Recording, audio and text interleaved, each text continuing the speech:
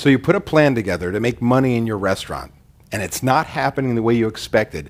And honestly, you get to the end of the year, look back at your tax return, and so, crap, where did it go? How would you like to know how to take your budget to the next level, that doesn't happen ever again? I'm going to show you right now.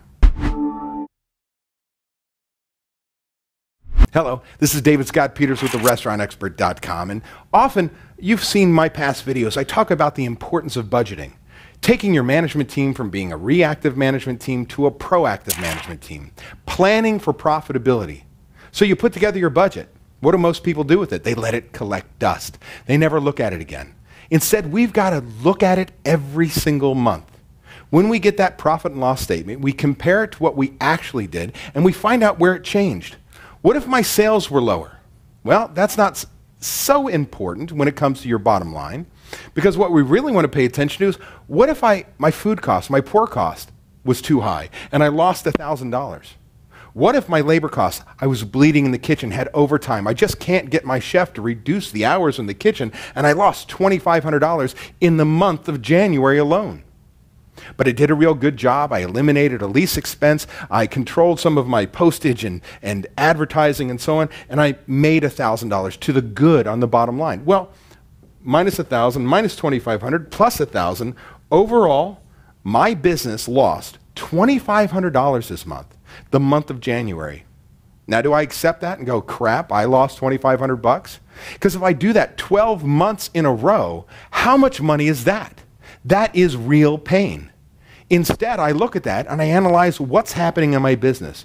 What systems are we not using? What systems do I need to put in place? What changes do I need to make? Because then I come back every single month and I say, you know what? I'm going to lower my food cost by 0.5%. So the rest of the year I can make up that $1,000.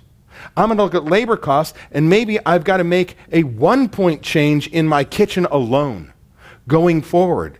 This way, I can make small changes in my business over the next 11 months without giving up guest satisfaction, without screwing up ticket times, service, or cost of goods sold, product quality. I can do all these things I plan.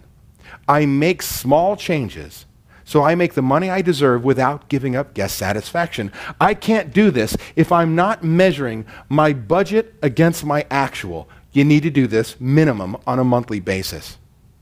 If you want to learn more about this, ask me some questions in the comments section. I'll be happy to share my wisdom. But if you really want to take off and make more money in your business, know how to use this and more, opt in on this page, and I'm going to give you my free special report, the 10 lessons I've learned that any restaurant must know if they have any chance of making money. Opt in right now.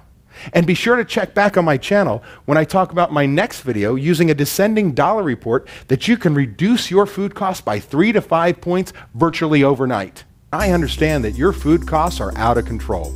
Prices go up all the time, right? There's locusts. You have your MA come in and go, hey, there were locusts.